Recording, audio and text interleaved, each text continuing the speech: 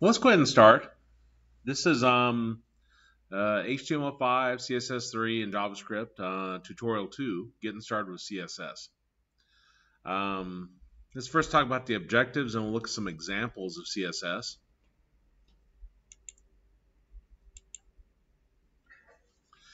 Now our objectives, we want to explore the history of CSS, study different types of style sheets, explore style precedence and inheritance, apply color in CSS, use contextual selectors, work with attribute selectors,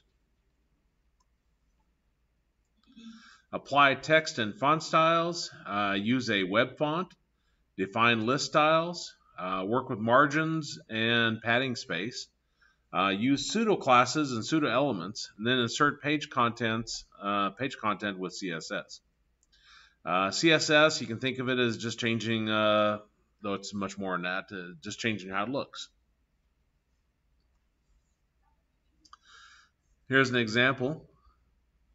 And I know that's kind of small, but I'll go ahead and read it to you. Browser window background color is set to color value HS 27, 73%, 72% using the HTML style rule. The H1 headings appear in white on a dark orange background as specified by the H1 style rule. So we're just changing what it looks like. The idea behind this is not necessarily just change what it looks like, but efficiently change what it looks like. So if you do have like that million pages I was talking about that Amazon or Walmart might have, you can have your style sheet set up and you make a change in one place and then it's propagated throughout your entire website. Used to be, it was a huge ordeal, and it still is, unfortunately, a huge ordeal to change the look of your website. People like to change the look of the website, though, because it represents change. We're not still doing the same thing we did 20 years ago. So it seems like they're constantly upgrading what the website looks like. Kali updated theirs not too long ago, so it had a new look. Now some examples. I think the PowerPoint really doesn't do justice on what exactly is CSS unless you see some examples. This is w3schools.com. I'd recommend if you're trying to learn web-based technologies, this is probably the best website out there for that. And I'm going to go to Learn CSS. And where I can go through all of this, there's a ton of different items here. This shows an example where we got a body, and then we got a background color, light blue, for our H1, which we'll talk about in a second. We got our color white, text line center, and then P, our paragraph tag, font family Verdana, font size 20. So if I click try it myself, this is specifically where you see it embedded in this place. It's in the header section, so it's right here, and then it's got its own style, and then down here it's got a slash style, so that closes it. And then background color light blue. I could change this, assuming there's a light red. I can't change that to light red, and click run. Maybe there isn't a light red. Let me change it to red. Changes to red. You can see that you obviously don't need to know what colors are available on this, which, an easy Google search will quickly give you that information. Now here we got H1 defined as color white, and notice that this says my first CSS example is white, isn't it? So if I come here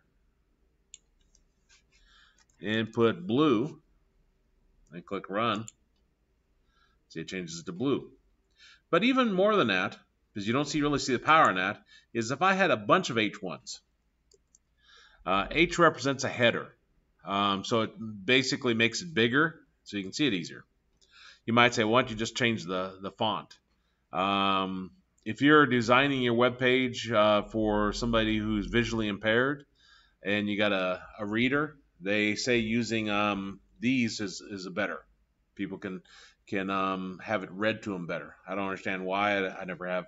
Well, I have installed a screen reader, but I don't understand the significance of why that's better. But anyway, from a design standpoint, they tell you to. Now, if I had an H2, and I'll say this is my second paragraph, or not paragraph, but second heading,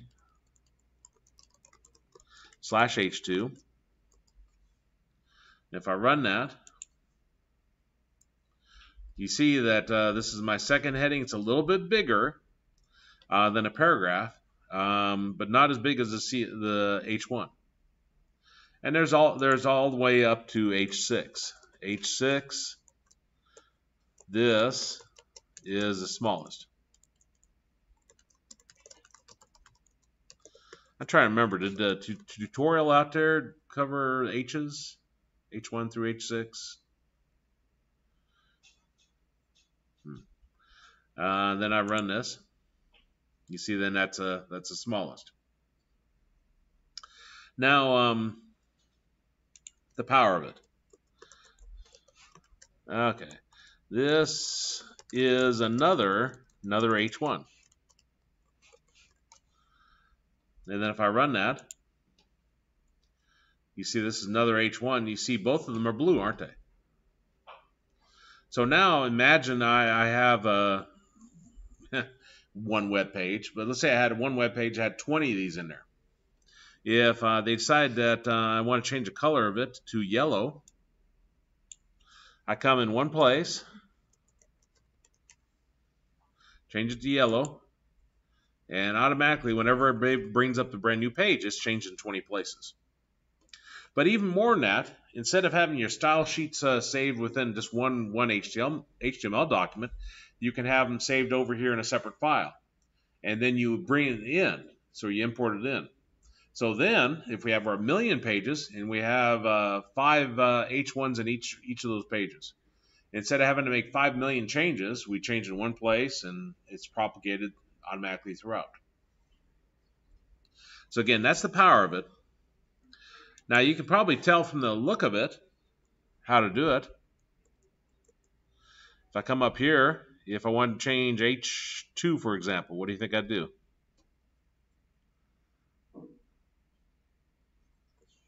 Type H2, do my beginning curly bracket. Say my color is going to be, I don't know if purple's a color.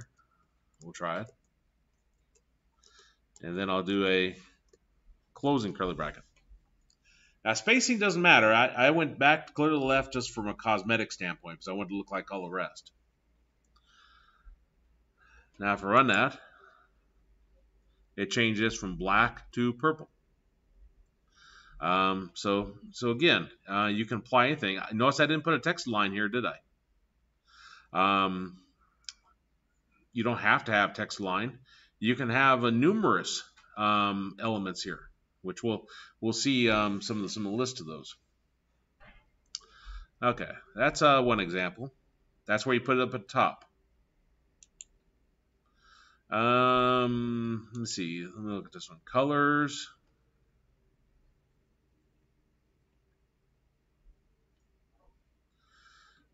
Tomato. So I'll try it myself. And whatever that is tomato.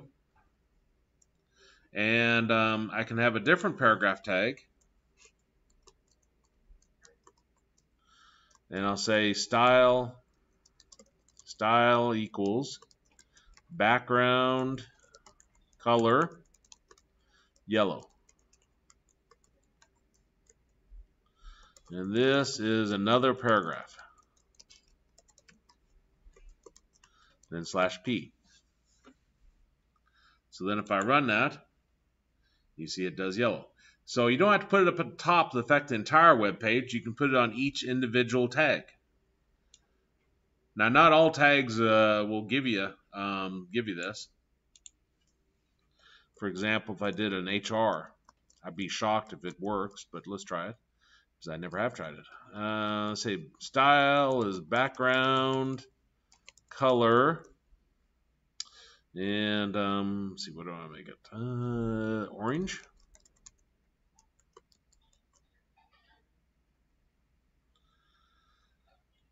And I'll put a slash there. Now if I run that, see how that just comes up as black? I didn't think it would change it. Images, if you had an image in here, I doubt if it would change it if you did a background color. Because the image, unless it's a transparent one, then it might. But image by itself, you can't see behind it.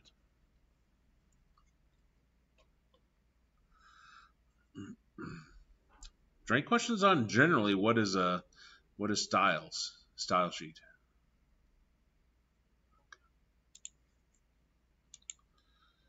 Oops. Okay. Again, way back when, back in 1994, 95, when I was a webmaster, we weren't using style sheets. I'm not sure if they existed back then. I could look at dates and see. But I changed each web page individually. Then front page came about, and it allowed us to set a template, a style, and then push it out to all the web pages. Fantastic. Saves a lot of work. This is the next evolution. You don't need although most people do use some kind of package, you don't need a separate package for it. You can create your style sheets by hand and push it out. Appearance of the page is determined by one or more style sheets written in the Cascading Style Sheets language, CSS. This is not a programming language with like a for loop and while loop in it. This is more of like a markup type language. Latest version is CSS 3. It's built upon several modules where each module is focused on a separate design topic. You got types of style sheets, browser styles or user agent styles. Styles built into the browser, so different ways that it will have something display. So that's beyond your control. That's the browser doing it. User-defined styles. Styles defined by user based on a configuration setting of the user's browser. So I think we looked at one web page, I think it was this class, where it had the check for which version of IE you're using at the top. Remember that? So depending upon that, you can tell it which style sheets to use. External styles created by website author, placed within a CSS file and linked to the page. So this is what I was talking about. You have a separate CSS file, and you're importing it in and link it into each individual web page. You got embedded styles added to the head of an HTML document. We looked at that example over in that CS3 school, where you can put it up at the top in the header section. Or inline styles added as elements, as element attributes within an HTML document applied only to that particular element.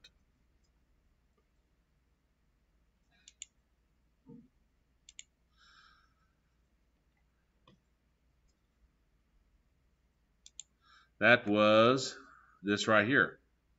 You're putting a style sheet in there and you're applying it only to this H1. If you do any other H1, it will not have that style applied to it. If you put it up here in a header section, though, that's where you're going to see that you can apply it to every H1.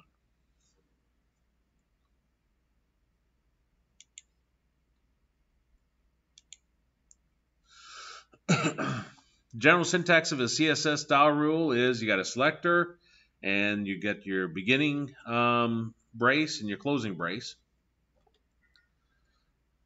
What in the world does that mean? Selector. Let me go back to that first one. That was probably the best way to really show that. Where's it at? CSS home.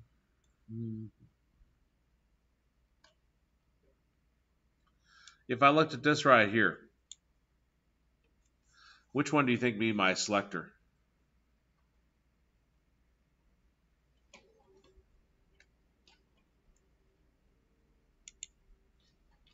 what comes before your curly brace, H1. It selects which HTML tag we're going to apply this to.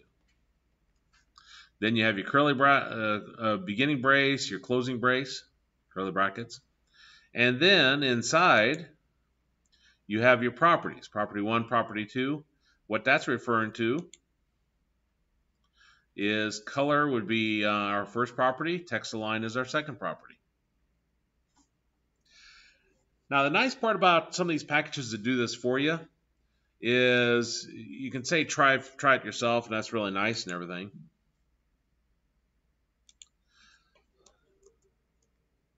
But as I start typing T, it does not pop up with what I can do, does it? That's why some of those editors you use for this, it'll pop up. You start typing T, it lists all the properties that are specific to the style sheet. So you can then easily, if you don't have memory like me, you can easily choose the one you want, and then you set it.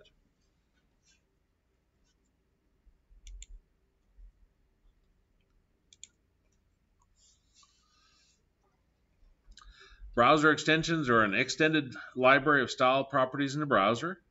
Vendor prefix indicates the browser vendor that created and supports the style property. KHTML is Conqueror. MOZ is Firefox. Camino. I haven't even heard some of these. I've heard of Conqueror. What is Conqueror? Which operating system? I've seen it on Linux, but might be on other ones too. MS is Internet Explorer, Microsoft.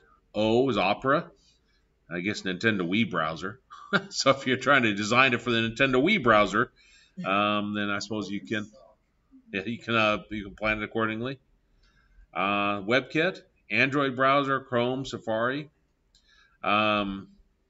If you're trying to design a web page, there's a lot of considerations that have to take into account. You can't just assume because it looks good on Google Chrome, you're set. That was my biggest headache, is trying to get it to look good on every browser. And we've come a long ways to providing different features that get around that, but it's still an issue. I don't think the wind's even blowing that hard out, is it? Yes. Oh, it is? Yeah. Oh, okay. It wasn't this morning when I got here. Huh. Interesting. Now, exploring style rules. Vendor prefix indicates a browser vendor that created and supports the style property. What does that mean? It means you can use a property that was developed by Camino, whatever Camino is, but it's not supported by the other browsers. So if you take it over to the other browsers, it will not look good. So you have to be careful about it. There's some standard ones that are supported, I'd almost say, by every browser. But then there's some that may look really cool, and you think, I'm going to use that. And then you put it in there, and all of a sudden you're getting calls from customers saying, hey, I can't, your page looks like crap. I can't do anything with it. And those are the calls I get, by the way. Marketing and sales would receive those at IFR, and then they would send them my way. So I'm going to transfer you to David Hayes. He's the one who does the web page. And I'd be listening to this customer go on about, I can't even see this. It's clear to the right and blah, blah, blah. It's like, okay, sir, I'll take a look at it and see what I can do. And headaches. I don't think, was anybody going into want to do web design for a living? I don't see any hands. You never know what you're going to end up doing, though. Okay, embedded style sheets. These are inserted directly in the HTML file as metadata by adding the following element to the document head. So this is put up in the header section. You do your style, your closing style, and then whatever rules inside. Your inline styles. This is where you got an element like H1, and then you put in a style right within that element. And we looked at that. See, defines that. Okay. The more specific style rule has precedence over the more general style rule. Specificity is an issue when two or more styles conflict. What in the world does that mean? Okay, I'm over here, and I'm gonna cheat. Oops, better get it all. Grab style, go up to style here. I'll copy that. You can put these right in Notepad, by the way, in your own web page and see the results. And then I'm gonna go back to the other one, which was background or colors. There's colors, wasn't it? I go to colors here, and try it yourself.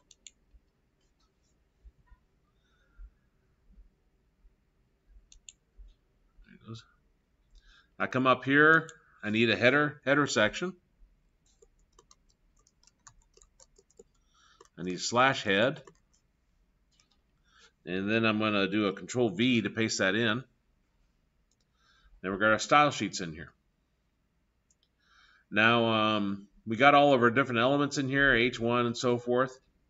I've also redefined H1 down here as Dodger Blue. So let's run this.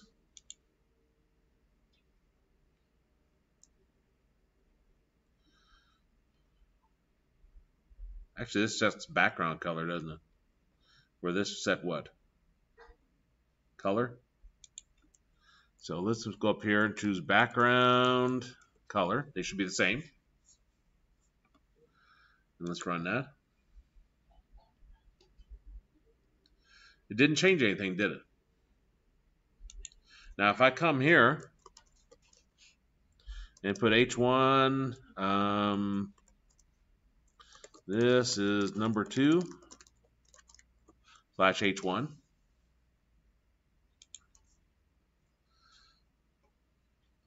Then notice that this is getting the white from here.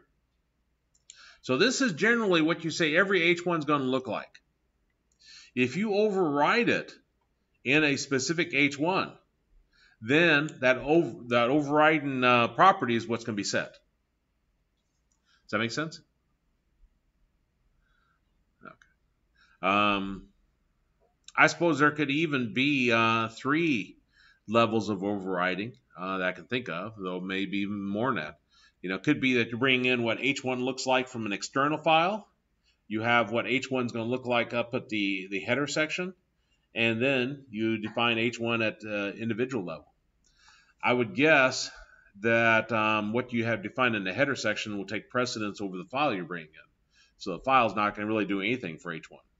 But I could be wrong. Those are things you want to try and see how the override works. That's what they're talking about. When you got 2 rules, you know what happens exactly. It says the last one that is defined last has precedence.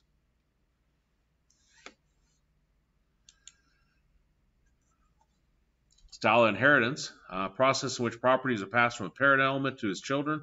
For example, the following style rule sets the color of article text to blue, and the rule is passed to any paragraph or other elements nested within that article.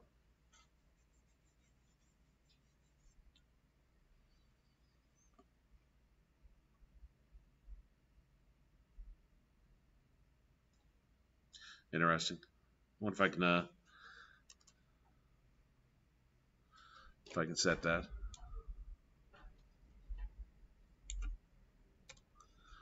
Okay, got rid of that. Come down here. Here's our paragraph. We got a style in it. Then within here, I wonder if I can put an H6 inside of a paragraph tag. This is 6. Then H6.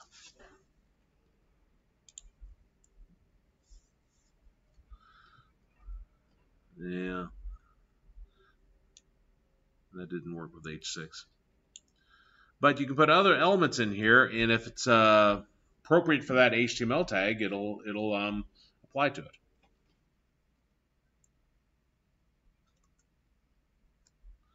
The idea of your H1s and H2s is you don't,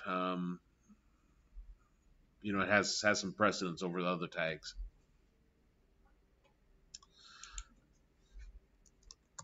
You'll probably see that more and more when you're looking at different web pages. That's becoming the new standard, is using like H1. I never used them way back when. I know what they do, but if I wanted to change what something looked like,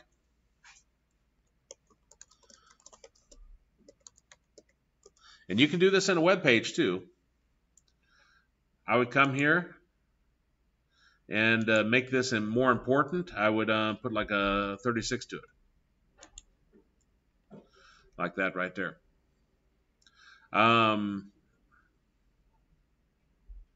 What's wrong with that for somebody who's blind?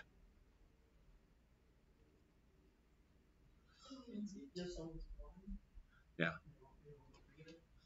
Well, it reads it for him. Screen reader. Screen reader goes like, "This is my text," and it's just like very choppy. But it will not tell him that I increased the font size to emphasize what's going on with it. Instead of doing the font size, changing like that, what you do is you got these styles right up here, and you see there's a heading 1. I'm surprised it doesn't go to heading 6, unless I do the drop down.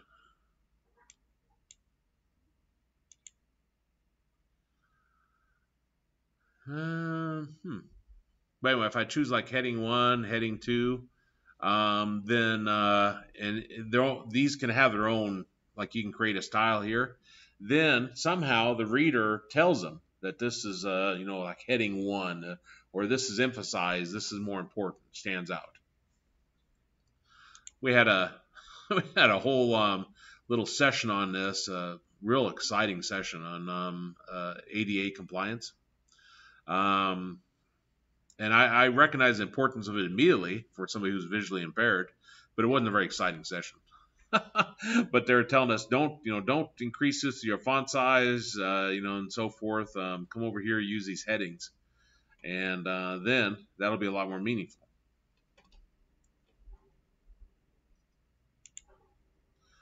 I wonder why it doesn't go up through H6.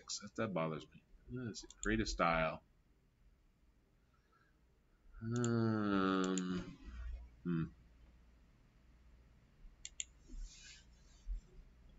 Oh well.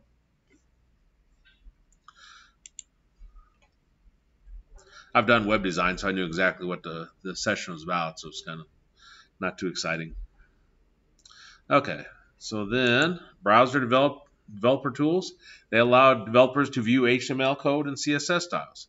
They make it easier to allocate the source of a style that has been applied to a specific page element. And they're different in each browser and updated and improved constantly. Browser developer tools. Have you ever gone to the browser developer tools? No? If you bring up Google Chrome, if you have a computer in front of you, there's this box over here. And you can go to more tools and developer tools. And a lot of browsers have this in some form or another.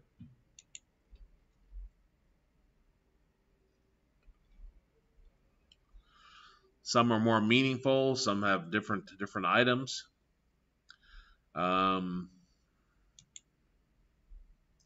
Console. Failed load resource.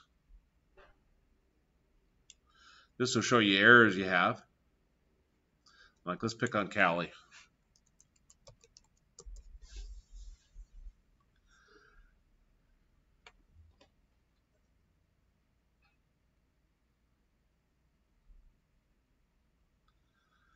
They got some issues here. Now, how serious are the issues? I don't know. Because I'm not sure what these things do here. I'm never very good at sockets. Here's a WebSocket connection to visitors.live, socket.io, clickstream. This could be that they're tracking who's going to Kali in some manner. While they may not be able to track specifically, I don't know what Kali is doing. Maybe it's just generally where our visitors coming from. They do that for YouTube videos. Like in my YouTube videos, I can go look to see what countries are viewing my videos. Not sure what that's used for, but maybe where you want to do your marketing at. I don't know. Cross-origin read blocking, whatever that means. They're going out to this idsync.rlcdn.com. Some features there. Visitors.live. Let's see what in the world that is. I'm not going to go directly to it because you never know what it might be. Visitors.live.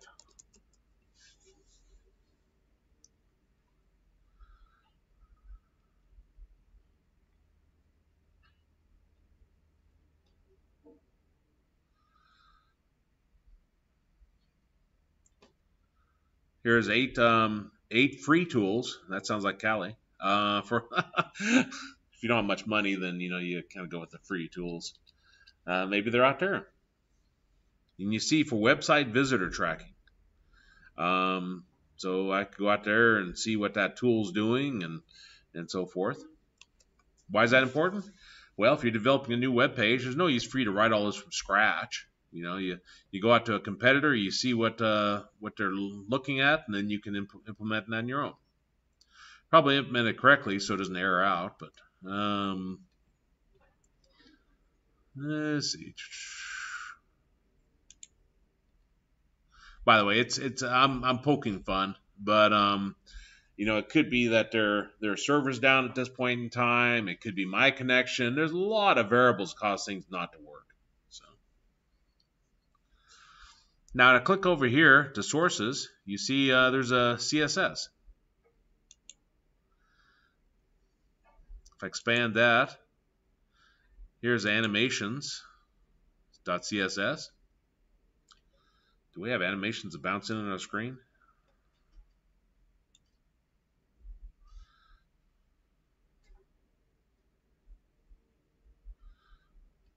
Added by Andy Meaton. So if your animation, whatever our animation is at Kali, is coming in too fast, too slow, it looks like these are the settings you'd want to go and adjust. So understanding what the style sheet is helps you to figure out, what's this doing exactly. Again, the idea behind this is if we had animations in 20 web pages at Kali, you can bring in this one animations.css and change it in one place, and it affects every animation in the entire website.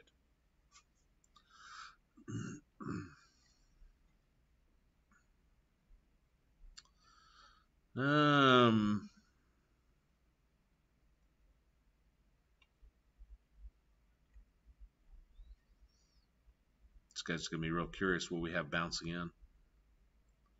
Unless it's these images or something. Here's bootstrap.min.css.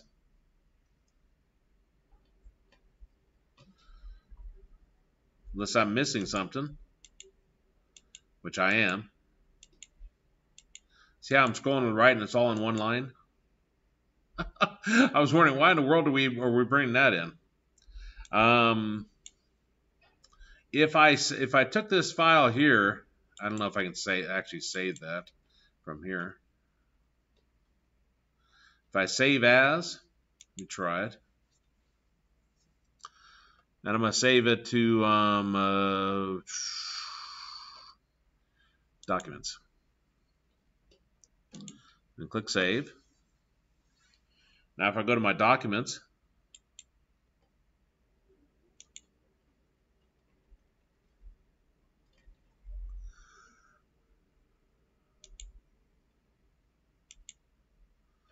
got Bootstrap here. I'm going to try to open it with WordPad.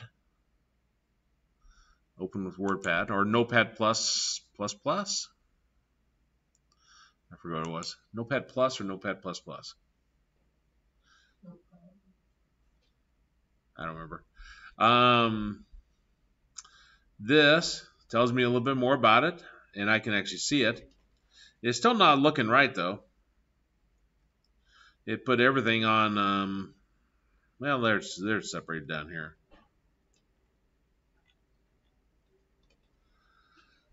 And I have no clue what all this is doing. This is what it takes a while to design.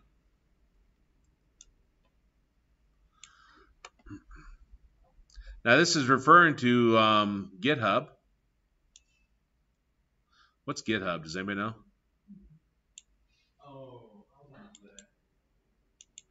What is it? Repository of whatever is probably the most appropriate term. The what? Wouldn't let you get into GitHub? Yeah. That's 404. I think that's just that one project. GitHub is a kind of a place where you can go and store your code. You can store your documentation. People can download data from this. This talks about this Bootstrap. Says permissions, commercial use, modification, distribution, private use, limitations. Here's a license when you can use it.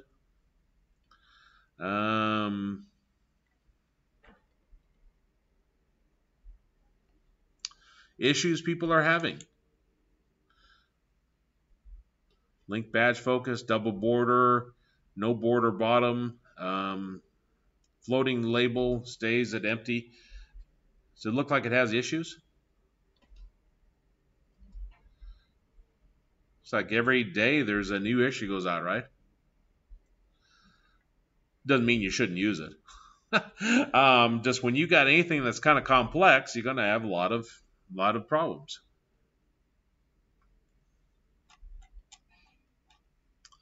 Now, if you did an explore here on GitHub, and I think the MacBooks have a GitHub built into it, such that you have the source you do, your programming you do, you can store it right there. If I search for COBOL, probably. Maybe not. Maybe I gotta be back at the original GitHub.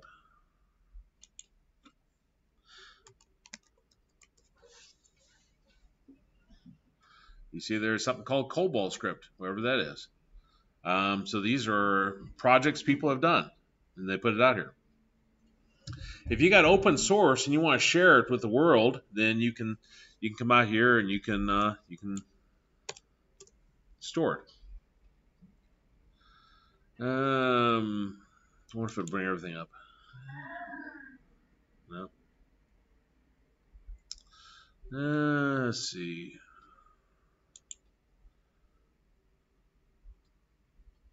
Explore.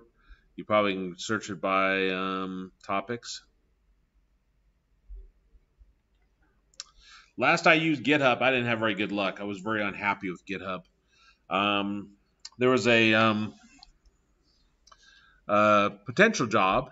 I like doing remote jobs. Gives me something to do at home, projects to do, and so forth. And the job was to maintain LMS system. It's called edX. Like you've used Blackboard. edX is a free version of Blackboard.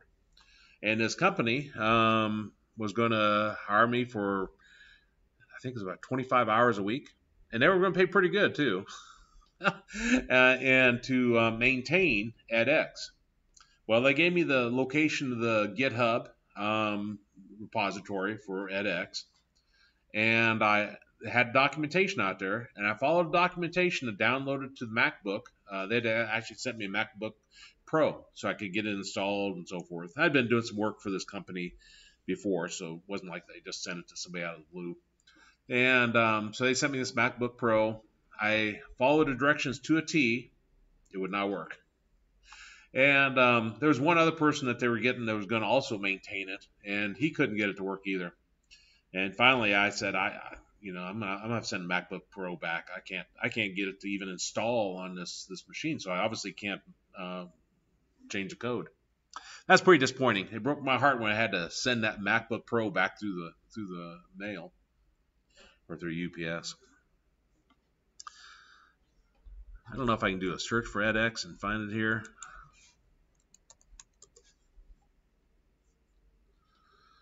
There's the Open edX platform. I'm not sure if this is the one I went into.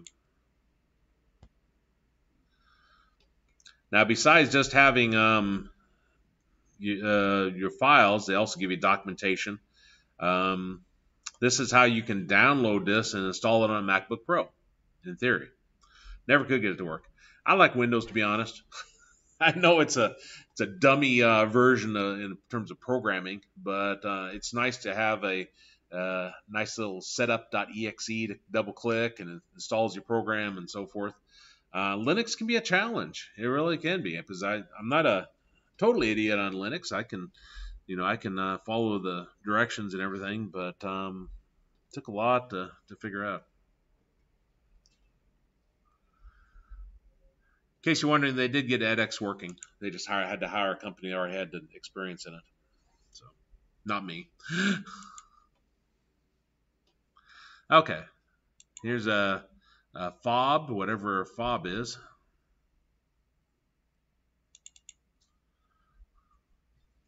Flyout website banners position. Now, this oftentimes works with like a script. So you have a script that goes along with a style sheet. So this isn't the entire thing, but this is something that they've added in. Okay, and I don't know what all these are.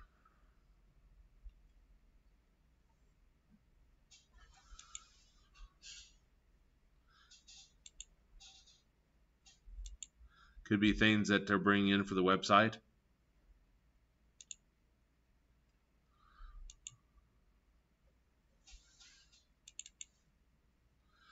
But anyway, that's the developer tools. This is going to become quite important later on in this course. You'll be writing JavaScript code, and with JavaScript code, it just doesn't work. You're sitting there, well, that's great. It didn't work.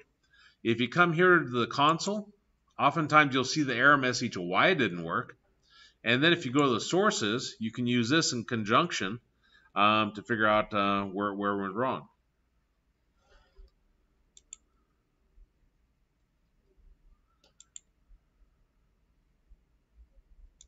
There it is.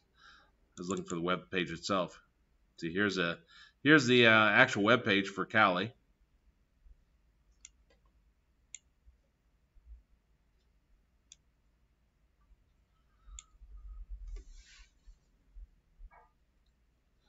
Looks like they're bringing in scripts.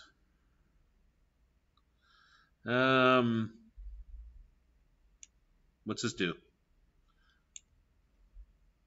Google Analytics.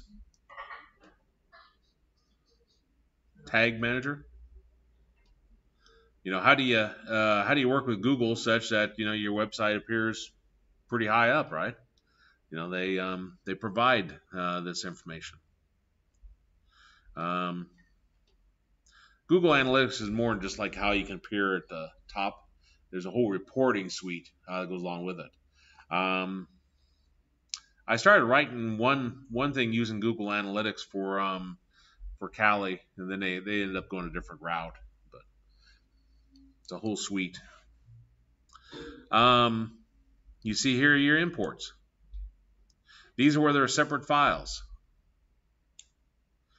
I assume this means you can bring in awesome fonts. And then that's the end of our style sheet. So that's embedded, I'm assuming, up here in the header. I wasn't paying attention. Yep, there it is. There's our header.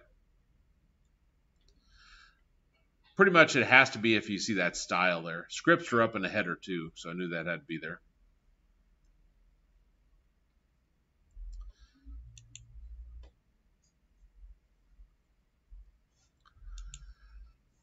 Okay. Writing style comments. Characters. The character set rule defines character encoding used in a style sheet. You see the app, character set, and then the name. CSS comments provide information about the style sheet. So author name, current date, and what is it used for? We brought up, I don't know, 4 or 5 style sheets that Kali uses. We have no clue what they're used for, do we? Somebody new starts at Kali, and they're asked, okay, the last webmaster was a horrible individual. She did a bad job. We want you to redo it. They go up and look at those style sheets. They have no clue what they are used for right off the bat. So that's where they have to do a lot of research. If you put comments in there, then that simplifies it. Also, it helps you if you have to look at it 2 years from now, 3 years from now. Are you going to remember it? No. So that's probably even more important, is that you make your life easier. And you see the slash, asterisk, and then asterisk slash. Again, that's what starts it and closes it. Importing. We saw this in Callie's website.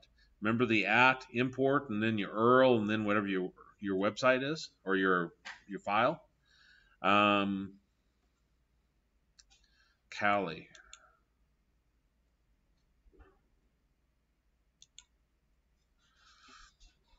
This this is located under a folder called CSS. So in theory, what I could do is come up here and do a /CSS to look at that folder. Now, people that really don't want you snooping will set this up so that you can't view that folder. You see how it came back and told me, oops, we're sorry, page not found? That's an example.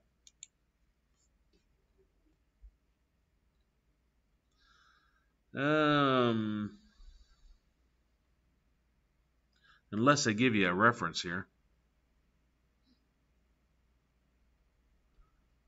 Sometimes you can give it a beginning part, so it, then you can look at it.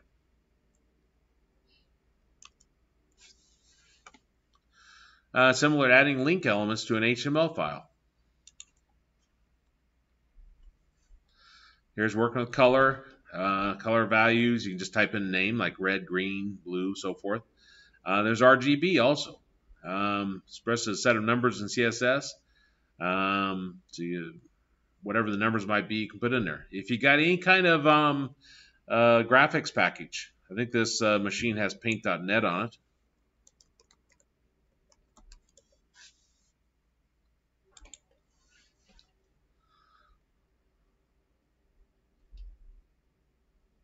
You bring up paint.net, you choose the color tool up here, and you can choose whatever color you really like. If you choose more, it'll give you the red, green color settings. There's lots of these. There's a lot of online ones that do that. I think I started my own web design company at one point in time. I realized that I very quickly didn't want to do that anymore. It's very tedious. I hated it. I rented a server, $500 a month, and my idea was I was going to do hosting on it. So I was going to sell hosting to all these companies, and I'd also do web design. And I think I got a total of 5 customers. I wasn't very good at the marketing side. It was a wonderful plan. I rent the server, they maintain it completely. If it goes down in the middle of the night, I don't even receive a call. They reboot it, they get it up and running, so they provide everything. A hard drive fails, they replace it. So nothing on my side. Even they give me a 1-800 number to call for my own customers, so that if they notice there's websites down, they can call this company, this number. I do not even get called. Fantastic plan. And back then, hosting ran about $25 to $30 a month. So I thought, well, I'll start off, maybe start off small, get 100 customers. Take 100 times 30. Suddenly I'm getting $3,000 a month. 500 of it's going to the the server rental, and then the other 2,500 I'm pocketing. Government gets half, so I get an extra $1,200 a month.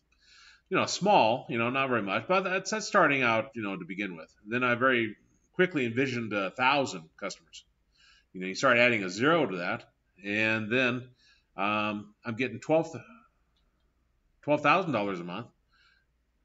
Is that right? 1,002, yeah, $10,000 a month after taxes, let's say, and $10,000 a month. At that point, I'm on a beach somewhere with my laptop, watching the money just roll in. Wonderful plan. But what do you got to be good at? The what? Web design. Actually, this was just hosting even. So I wasn't even really doing anything there. Marketing. I stink at marketing. I started taking a class at Butler on marketing. I dropped it though. I realized I'm not going to ever be good at this. Marketing is a it's a talent. Um, and I didn't have that.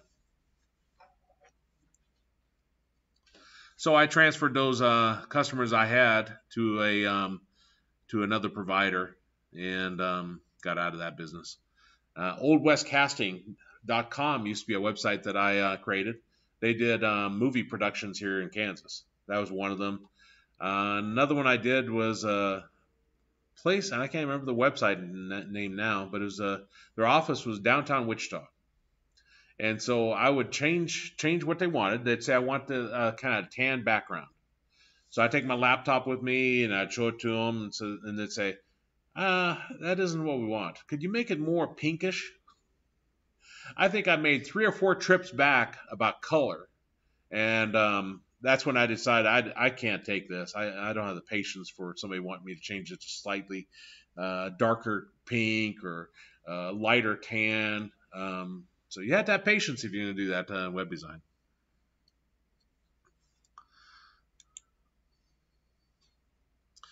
Hexadecimal numbers, number expressed in base 16 numbering system. I never have done that. Whenever I've done colors, it's using RGB. But I've seen it. Usually it's websites that do that. Like, do you know what the number red is in hex? No, I have no clue. If I came here,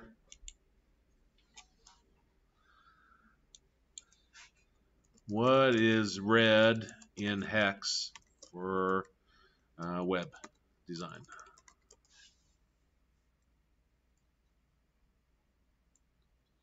Probably can't even find it.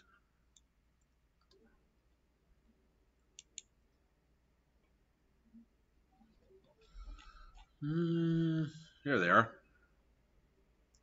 Red is pound FF0000. Well, isn't it easier just to type red? So I haven't really got into these. I know what their purpose is, but this is where you got a package that puts that in there for you, not where you're sitting there and got all memorized.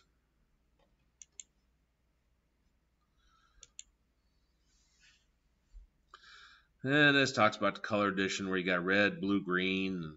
You mix red and green together, it gives you yellow. So you mix red, green, and blue together, it gives you white. Is that right? I didn't think it'd give you white, but maybe it does. I suppose it depends upon what percents you have of each one.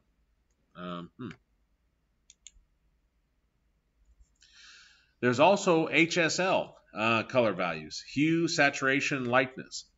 And I'm not real big on this. If you've taken any graphic design classes, and you probably studied this, you notice over here, they call it HSV. Hue, saturation, and whatever V stands for. What is it? Just value?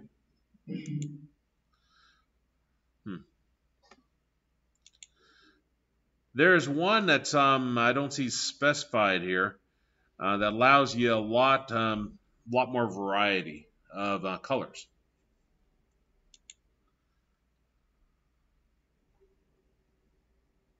For the life of me, I don't even remember if I finished that website for that company downtown Wichita. So I know I got really irritated. I kept driving up there, and then they want to change this color or that color. I should have printed off all the colors in 100 different pages and took it up to them and made them pick which color they wanted. But I don't even think I had a color printer for that purpose at that time. Opacity defines how solid a color appears, where you can see through it type of deal. And this shows you how you can change that. The idea on this is just to give you an overview. You're not going to have this all memorized. If you work with CSS every day, then you probably will have some of these memorized, but not all of them. Understanding the basics and that it is possible then allows you to go ahead and search what properties are available. for the color. Or, I mean, not for the color, but for the tag. Okay, defines the text and background color. We already looked at that. Progressive enhancement, a technique of placing the code conforming to elder standards before newer properties. Provides support for older browsers, allows newer standards to be used by the browser to support them. At some point in time, you just have to give up. If somebody is on IE1, don't worry about them, because you just can't keep supporting the old forever.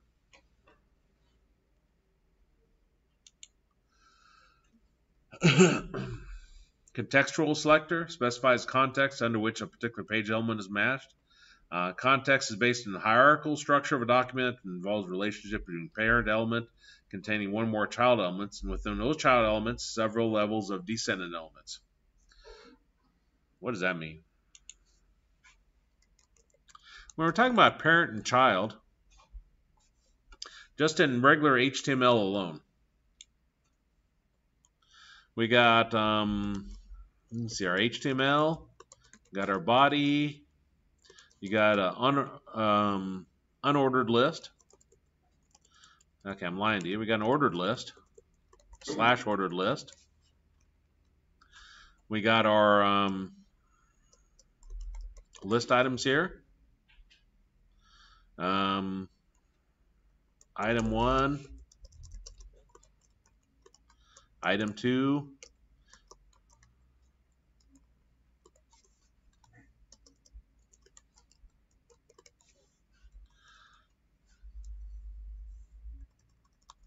and then I'm going to end my body, in my HTML.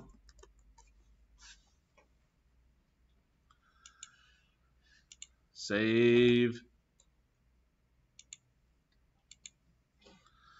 And I'll save it in documents, and this is going to be called test.html.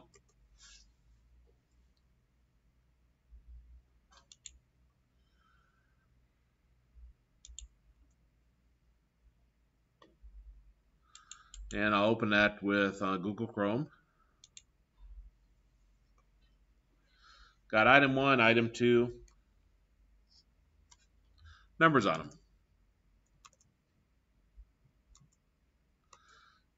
Now, if I come in here and let me put it after this. I don't embed these a whole lot, so I'm going to have to play with this a little bit. I'll do another ordered list.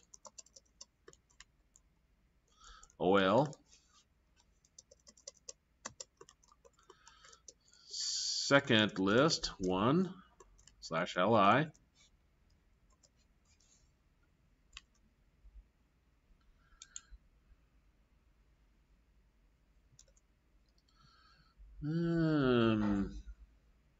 Now this is our outer one, and see where it's indented?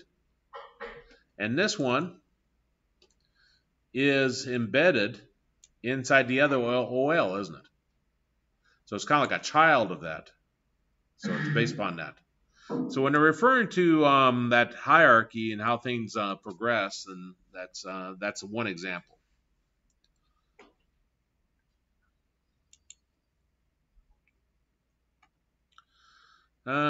Talks about the contextual selectors there. I'm not going to sit here and read all that to you. Asterisk is always a wild card in computing. It's also a multiplication in programming.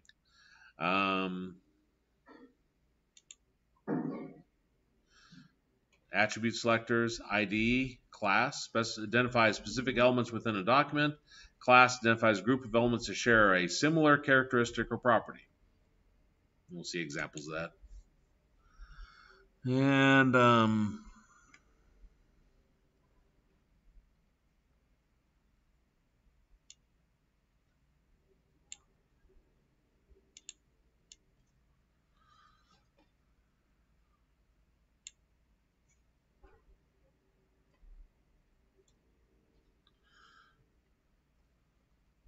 it shows the attribute selectors, where you got your element, # ID, and you see it got H1 pound intro,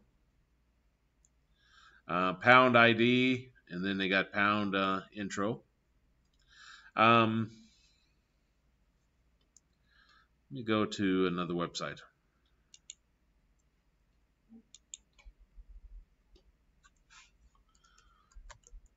Actually, Cali's fine. I go to About, and I don't remember if ours is set up this way. Employee directory.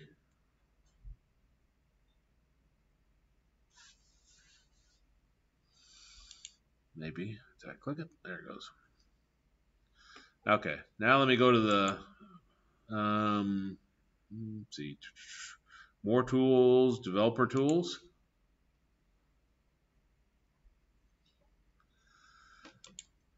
And I'll click employees. And we'll see if this is designed this way.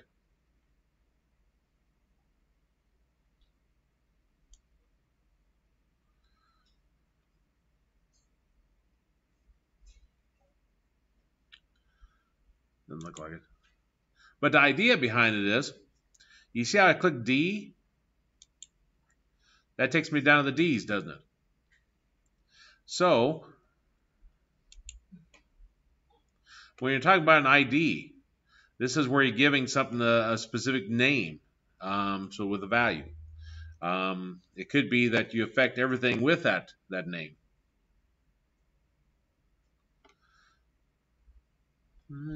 Working with fonts.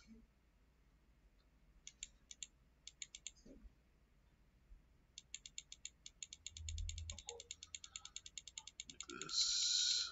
So you can see it again.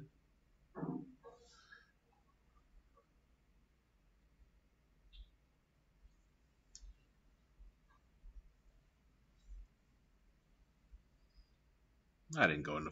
Oh, that's nice. I'll probably bomb off the recording. Or no, it'll shift it over, but that's okay. Working in fonts, typography is the art of designing appearance of characters and letters on a page.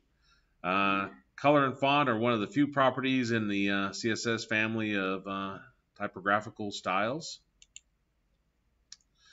Text characters are based on fonts that define the style and appearance of each character in the alphabet. The general structure defining font for any page element is font-family and then :fonts, where fonts is a comma-separated list, also known as a font stack. What you're finding more is, especially in education, they're wanting you to discourage you to use a lot of these identifiers because a student coming in who's visually impaired may not necessarily be able to use some of these appearances. So it's going to a lot more bland. Not supposed to use red. Why is that? People are red-green colorblind, right? Green's a bad color to use. Really, they emphasize just using black a lot. So a lot of this you can control via these style sheets and so forth. Specific font identified by name based on a font definition file stored in a user's computer or accessible on the web. If you rely on a user's computer, what's wrong with specifying a font? Like Courier.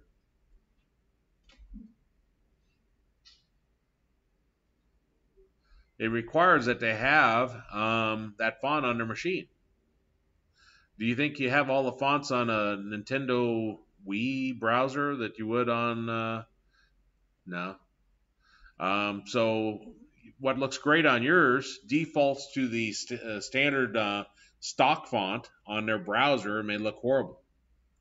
Now there are ways to put it on they say or accessible on the web. There is a way to embed your fonts so that it will download and look good on everything in theory. That's assuming the browser allows you to bring it down. Generic font describes the general appearance of characters in the text, but does not specify any particular font definition file. Supports font groups serif, if I'm saying that right, sans serif, monospace, cursive, and fantasy.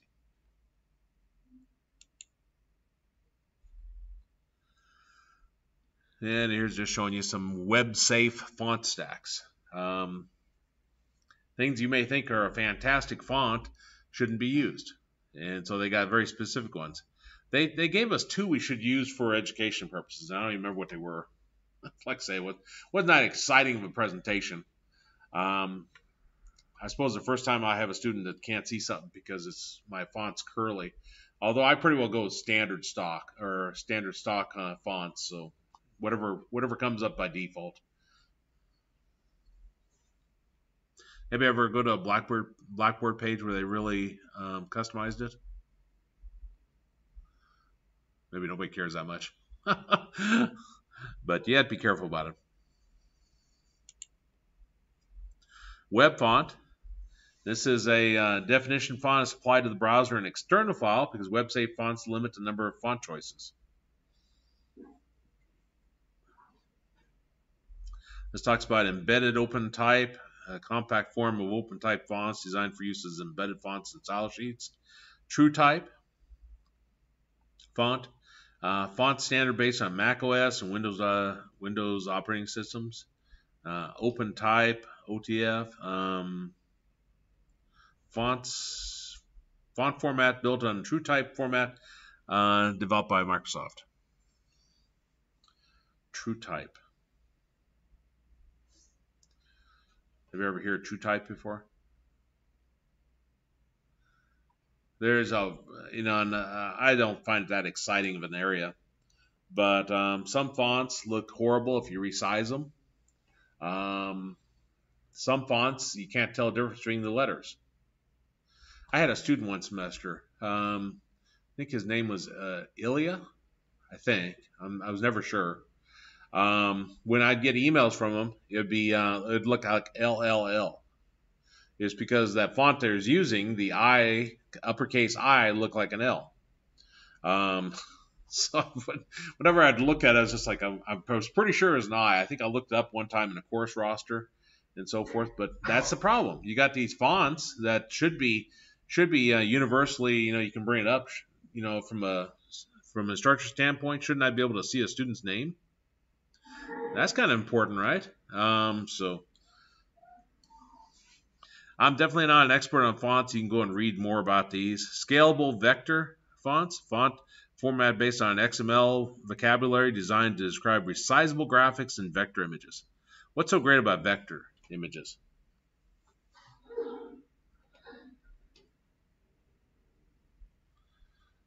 If you take a small picture like this and you blow it up, huge, what does it look like?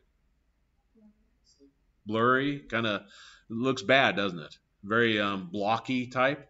I got a huge monitor at home. I bought a TV, and I mean to even get a bigger one because my eyes aren't that great. Plus, I can have multiple windows open. It's fantastic. But if I look at images look horrible on it. So anything I look on Facebook now is just like, well, this is crap. It's just like images don't look good. Even when I make it smaller, they still don't look good. I think didn't I create you a YouTube video on that glow problem? I think I did, didn't I? Well, when I created it, the Java is not set up to resize based upon a huge TV as your monitor. So it's about this size, and you can barely see it in the video. And I haven't figured out how to resize it yet. I'm going where I should be going to tell it to ignore that I got a big TV and have it pop up normal, but it doesn't. I'm still struggling with that. Hopefully whoever watched the video can actually see, not to fumble around with it. So probably not, since I've received quite a few questions on glow format.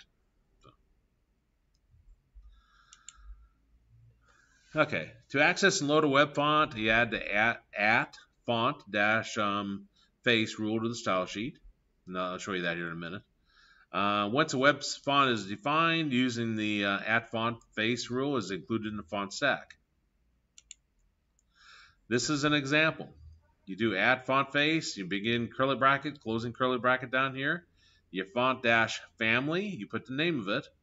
And then if necessary, you put the source down. This is where you can have it located out on the website, so it'll download.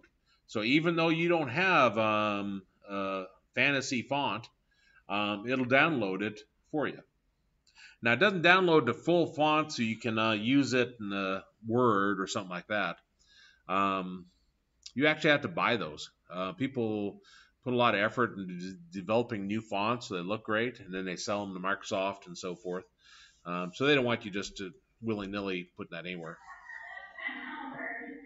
and think it is free. Okay, and so we got our format, and then that comes from there, and then URL again, a second one, and we got our descriptor 1, descriptor 2. Where name is the name of the font. URL is a location of the font definition file. Text is an optional text description. And the descriptor 1 value pairs are optional style properties of the font. So different properties you can do for the font. We looked at one of them. I think we looked at color, didn't we? You know where you can change the color of the font? So that's an example. To set a font size, use a style property, font size, colon, and then the size, where size is a CSS unit of length in either relative or absolute units. Absolute units, fixed in size regardless of the output device, are used only with printed media. And then relative. Well, if you got a web page you're looking at on my big screen, my TV at home, lots of space, right? If you're looking at something on your phone, is there much space? No. So oftentimes you do things relative based upon positions on the screen. I don't think there's anybody in the Android development class in here, but like you do it relative from the left side, so you do it 20 over, and then you do it relative from the right side, 20 over, such that if I turn my phone sideways, it automatically resizes it so it's 20 and 20 on both sides. That's relative. Absolute is where you're like hard coding it, saying it starts here, ends here, no matter what. Even if your device isn't wide enough to even see it, it's going to do that. And you see that it says, and are only used with printing media. That's where they're best used, because for the most part, unless you're developing something unique, a piece of paper is a standard size, isn't it? So that doesn't change.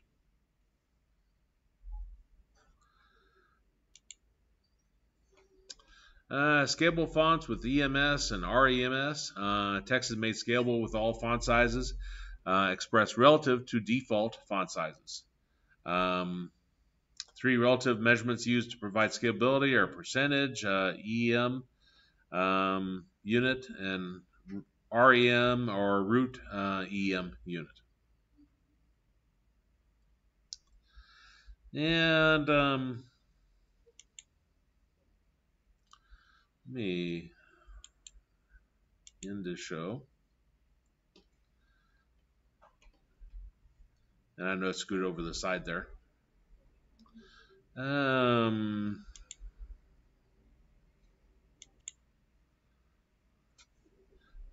Shift.